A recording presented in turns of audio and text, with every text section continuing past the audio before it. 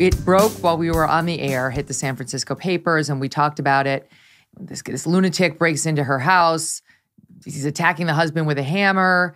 Seems to me the San Francisco police put out information saying a third party was in the home who answered the door, that Paul Pelosi called the cops himself from a bathroom.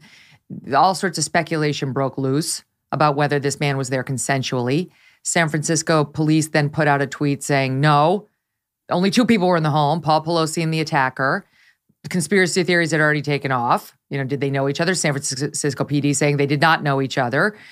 And now here we are on Monday morning where we know this guy was some lunatic. He was a lunatic. I don't know if there was a greater relationship than that, but I know this guy was a lunatic, 42 years old, connected with some famous nudist out there who herself is a child molester who tried to kidnap a 14-year-old.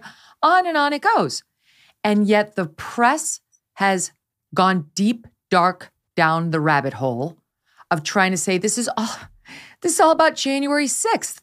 Because the lunatic's latest iteration of craziness was focused on some QAnon theories and, things along those lines, notwithstanding his BLM flag and his LGBTQ flag out in front of it. Honestly, Senator, can you help us make sense of what's going on here?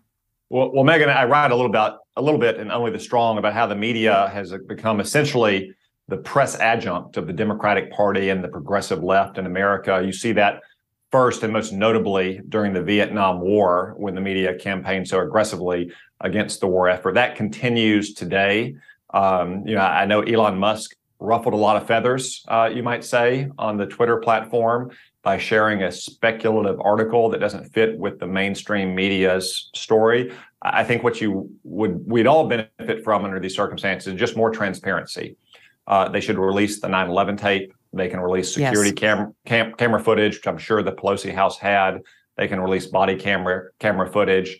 But the media is not inquiring about that. In the same way, for instance, that they almost never inquired about what was happening on the January 6th committee interviews. We never have had transcripts of those interviews, only selective nuggets. You saw something similar during both impeachment inquiries of Donald Trump.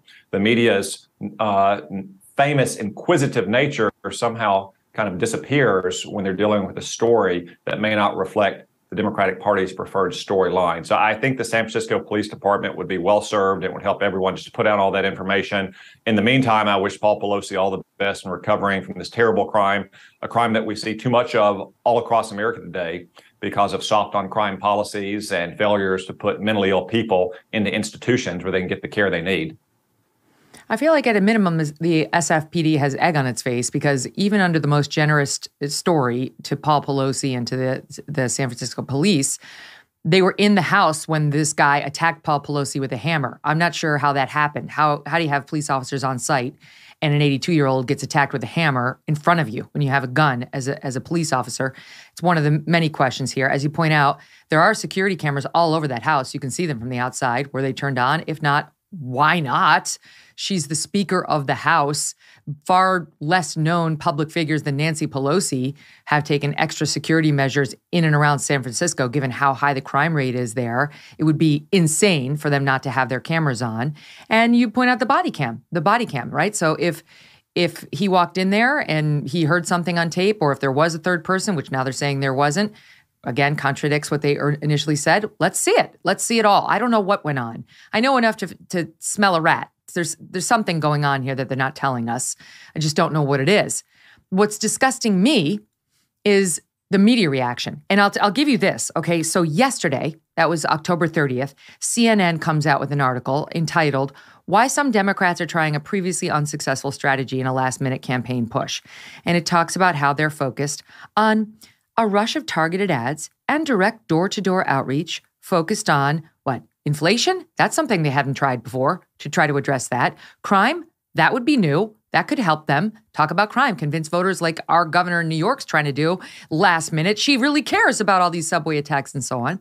No, door-to-door outreach focused on January 6th and the threat to democracy, hoping that it can anger and scare enough of their own base and peel off still undecided voters to counter the momentum they sense moving toward the GOP. It's right there from CNN that this is the strategy to hope with a rush of it, a last-minute push to scare and anger enough of their own that January 6th is still a threat to democracy. And the Paul Pelosi attack for them plays right into that. I don't know if we have Mika Brzezinski yet, but let me tell you, we're cutting a soundbite. I'll just read you the highlights of her this morning on MSNBC. The central political headline of this story, says Brzezinski, is that years of Republican propaganda and Trump-fueled fascism led 42-year-old David DePape to break into Nancy Pelosi's home, seemingly with the intent to harm her. The Chiron reads, this is courtesy of Newsbusters, how far-right demonization of Pelosi led to attack. Then Mika Brzezinski goes on, Senator. What connection? What connection? He was just deranged, right? In an isolated way. And I'm trying to read my own writing. And the voters should look over here at crime. Crime is up, far away from the parallels to January 6th. Megyn, we're hearing more and more as the election approached about the Democrats' claims of being worried about threats to democracy. I think the Democrats are actually worried about threats from democracy, because in 8 days, the American people are going to repudiate the Democrats and their radical agenda because they can't afford food. They can't fill up their gas tanks at the gas pump.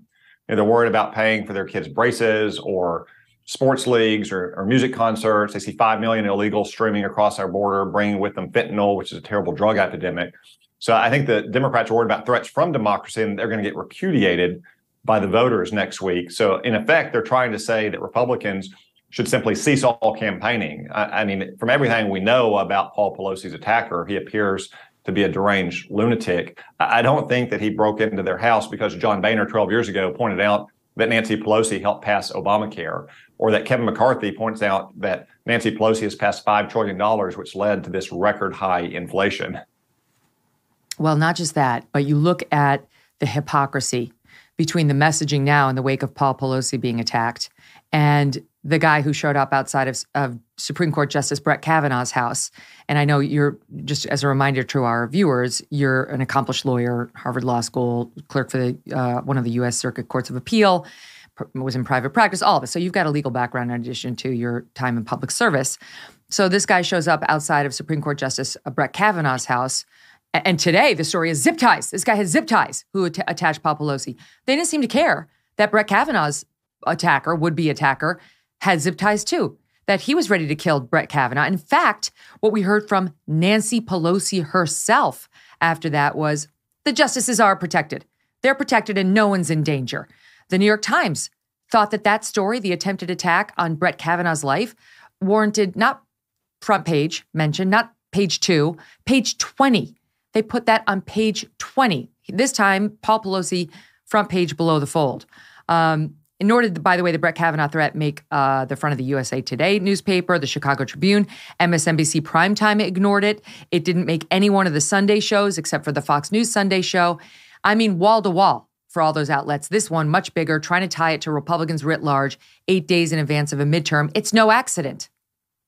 Yeah, and Megyn, I want to be clear up front. I mean, my position on Paul Pelosi's attackers, my position on the would-be assassin of Brett Kavanaugh, we should throw the book at them. But the contrast is stark, as you say, and there are differences in the circumstances as well. Nancy Pelosi is the Speaker of the House. Of course, people are going to campaign against the left-wing ideological agenda that she's promoted in the House of Representatives for all these years, just like she campaigns against Donald Trump, or back in the day, she campaigned against George Bush. It's a different situation where you're dealing with a Supreme Court justice. It's not normal to single them out for kind of aggressive political campaign style rhetoric, as say Chuck Schumer did on the steps of the Supreme Court when he called out Brett Kavanaugh by name and said that he wouldn't know what hit him if he went forward decisions that Chuck Schumer didn't like. Second, there were foreshadowing of this kind of attack on Brett Kavanaugh's home. You had left-wing agitators for weeks protesting outside the homes of conservative Supreme Court justices in direct violation of federal law. Yet Merrick Garland and his politicized Department of Justice refused to enforce this law, refused to arrest these agitators for obvious criminal violations of federal law, thereby sending the message that the United States government was not going to take steps to reinforce security for these justices. So the situation with Brett Kavanaugh is actually more unusual. It's more dangerous, yet, as you point out, the media largely ignored it compared to the attack on Paul Pelosi.